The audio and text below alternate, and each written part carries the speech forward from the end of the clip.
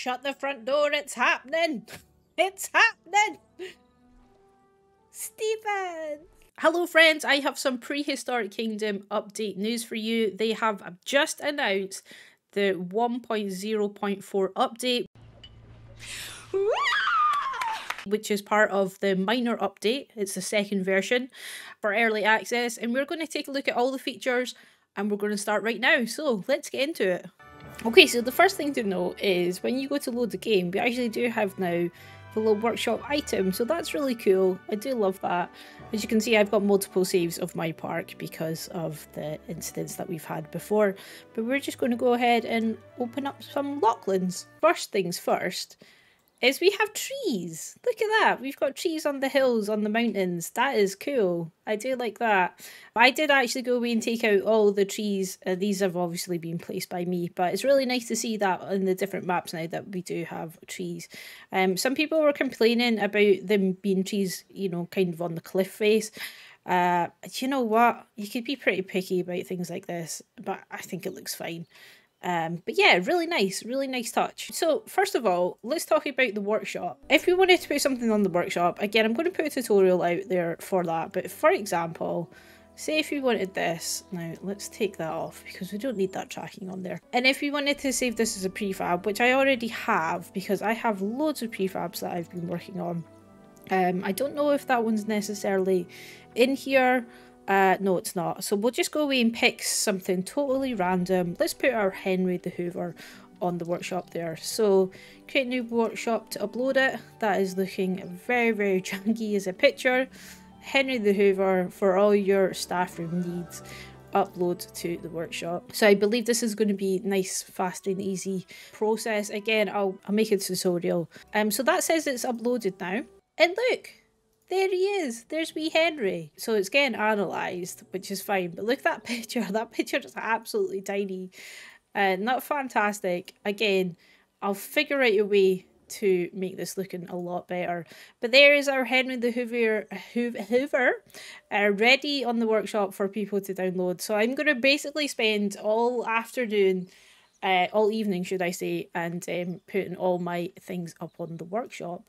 So there we go, workshop, fantastic. Next thing we're going to talk about is that group select. So let's see how that works. What we'll do is we'll go away and put down, we'll put some props down in fact. We'll just make this totally janky as heck, a little bit more. So yeah, we've got all this now. Aha, select it. So that's interesting. So when you're outside of a group, you cannot select it. So we're outside that group, can't select. But if we go into it now, I would assume you go to edit group, and there we go. Yes, that is so good. I love that.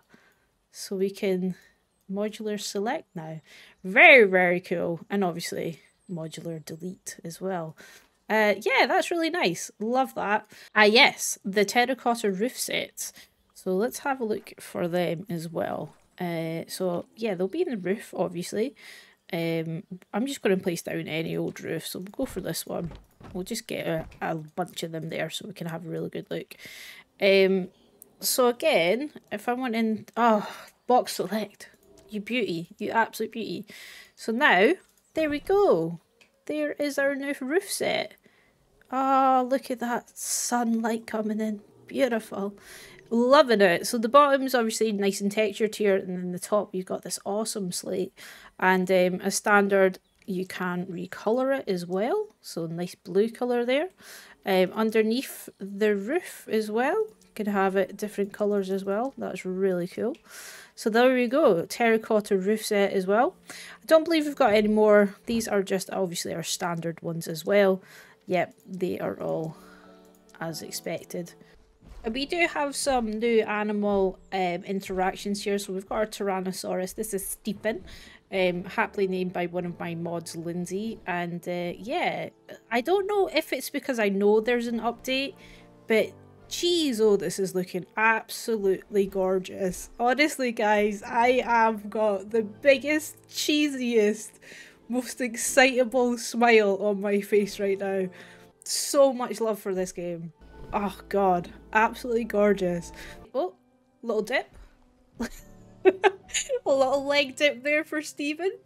I'm pronouncing it wrong, it's Stephen. But yeah, there is the new behavioural animations. Tyrannosaurus, Montosaurus and Iguanodon and the Parasaurolophus. So we've got 4 new animations that we are going to have to be looking out for, which I'm really excited about. Shut the front door, it's happening! It's happening! Stephen done a roll! Oh, I wish I was down here to witness it. Oh, Stephen, my little legend. The look of love. Bye, friend. Bye. So I have looked at the patch notes yet again, just so I'm covering absolutely everything. There is added distance foliage to faraway relief. So basically that means that I think when we're going in and out, our foliage is no longer disappearing. It would be nice if that would happen with, you know, some of the structures there, but I think that's just something obviously they're going to have to be working on. And maybe it's just the case that we'll never get that pinned down because of whatever reason. So yeah, awesome. We also have some real-time cloud reflections as well. I mean, our clouds are slowly moving on, looking really good. I mean, look, the moon's out, the clouds are going. Ah, so good. So good. I mean, Lachlan's has never looked so good. It's really not. It's just, you know, fascinates me. Sun goes up, sun goes down. But look, the reflection of the clouds on the actual like plains at the background there, I think that's what they were talking about. But little details like that make such a huge impact on the look of a game. That is super clear. Now, it does say something about added selection graphics to objects that previously lacked, i.e. wind turbines. So let's go away and find ourselves a wind turbine. And we'll put down this one next to it as well. So let's have a good old look and see what that's all about. I don't know if it's maybe just like this little attention to detail that they've maybe added in as well, putting in some of these graphics on the side. To be honest, I couldn't tell you if it did have it previously or not, because I mean, I've just not noticed it, to be honest. I don't tend to play with electricity, especially in Lachlan's, because everything is all powered, so there's no need to put this down. Or is it all powered? Maybe we do have a couple of these, but I might have hid them under the ground. Okay, we've got an autosave right now. It's saving up at the top. And we have not been flicked mid-air, so that's really cool. I do be loving that. One of our audio changes is also that the Coelodonta has an ear and tail flicks. So we do have a Coelodonta down there, but it's currently sleeping. Oh, here's the other one. Let's see if we can get a good old grunt from our Coelodonta here. So far, I can't really hear it, but it's maybe because they're not doing. Oh, that one's just. Oh, they've just done a little ear flick. Not really hearing it much, but maybe it's just because I'm being a bit too impatient. But if I do find it, find out what it is, then I'll certainly add it in as well. This Coelodon has had enough of me. Doesn't want to be anywhere near me. I don't blame you, love. Off you go. And then over here, we've got our mammoths, and they do have some additional sounds to them as well, which will be very interesting to hear them. Again, off the top of my head, I don't know what they usually sound like. Kind of just doing their thing, really. It'd be really nice to actually have Byron or Nano onto a live stream to go through all the little subtle sound changes. Be really cool. Can't get over how clear this game looks now. It has a little bit of a growl there. Now, it does say something about the screenshot mode, so we'll have a look at that as well. So here we are in screenshot, so let's take a picture of our mammoth here. So we've got depth of field, which is standard, so we'll do a good old zoom in there. Camera roll, still not doing its thing. Letterhead has always been letterbox, even has always been working. Exposure, timescale. This is I think it's this part that's had the update. So if you wanted to maybe get them in a different position before you take a shot. Yep, all this is working as well. Time of day. Nice. Ah, this is back. Hurrah. This is awesome because before this was disabled as well, so that was a right frustration for when you're wanting to take some really nice screenshots. So glad to see that that's back. Fog is not back either. So yeah, that is our screenshots. There's also a water sound effect as well. I don't know if we'll be able to hear it if you go underneath. You do. You hear the little splash. So it sounds like we are underwater. And then if we come up again. Ah, nice. That's cool. That never happened before. I like that. It's the small things, guys. It's the small things. But sometimes the small things is exactly what you need. We will have to obviously check out the other updates. There is a fix to do with the water brush as well. So if we go get our water here.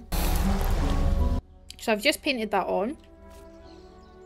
And I've just undone it.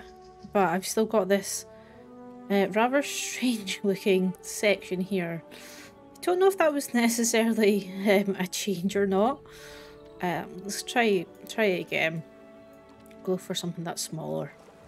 So, and obviously we wanted to remove it, we would go for that.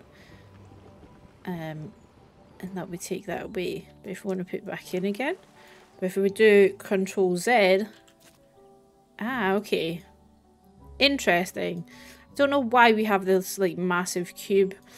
So I think it's maybe on like smaller surfaces. So again, if we put in just like a little patch there and then do Control Z, it still gets this kind of funky block almost. Although it does say fix water brush, undo, redo artifacts. So I'm not entirely sure what artifacts means, but hey, if anyone's from Prehistoric Kingdom who watches my videos and wants to clarify, absolutely more than welcome to jump into the comment section. So as far as I can tell, that is it from our Prehistoric Kingdom minor update. Let me know if you enjoyed it. Let me know if you want to see more Prehistoric Kingdom here on the channel. Give this video a thumbs up. I will always appreciate it, and I will catch you in the next one. So until then, take care.